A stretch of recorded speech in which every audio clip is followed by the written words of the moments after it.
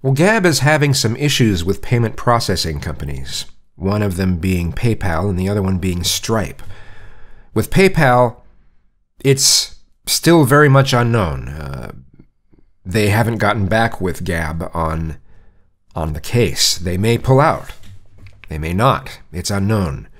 With Stripe, Stripe is saying that Gab has to remove adult material or they're going to pull out.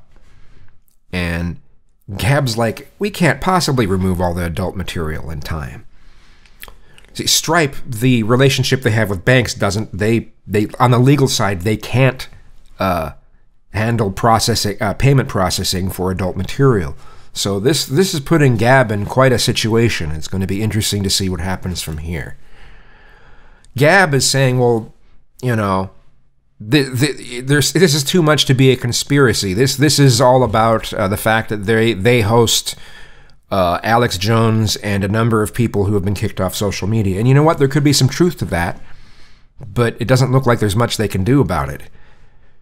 So it's going to be interesting to watch what happens.